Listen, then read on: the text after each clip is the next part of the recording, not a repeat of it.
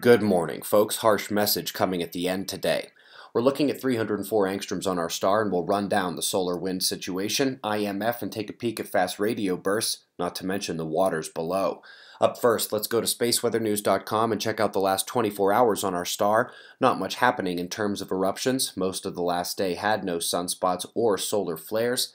But starting to depart on the north, we do have a little sunspot group born and heading out of sight. I say small, it is the size of Earth, but relatively small compared to other sunspot groups. Coming next to the solar wind, it remains elevated at 500 kilometers per second, but the stability of the stream has kept the minor perturbations of the magnetic field at a minimum. Well, sort of. You see, we're basically at the equinox, and the equinox periods present stronger vulnerability for geomagnetic activity due to the tilt of Earth's field relative to the Sun's and that which arrives in the solar wind. It evidently allowed a rare deep auroral penetration to the more nitrogen-rich regions, that would be the pink.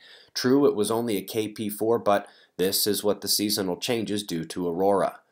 Coming now to the coronal hole. Who would have guessed at the expanse of this opening when it first came into sight? You will likely recall that we were surprised to find the magnetic connections between Earth and Sun almost entirely avoiding a solid connection to it. Never got above 30% connected, dropped down to 20, and now this morning, just 10% connection. We seem to be favoring the solar south pole. Quick look at a paper on fast radio bursts. Some solid structure is revealed by the triple spike signature caught in real time.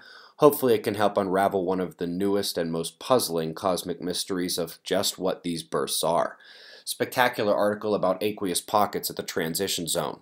The water down there and at the higher low velocity zone are an enormous part of what we believe causes the foreshock signatures we use to predict earthquakes. That information is on quakewatch.net. Lastly, folks, have to report another deadly hail event, this one in South Africa. One hopes this is not becoming a pattern. We greatly appreciate your support. I am awaiting Potholer's email to see if he accepts my challenge. Something tells me he won't. We've got your wind maps and shots of our star to close. We'll do this all again tomorrow, right here, but right now it's 5:15 a.m. in the new Valley of the Sun. Eyes open, no fear. Be safe, everyone.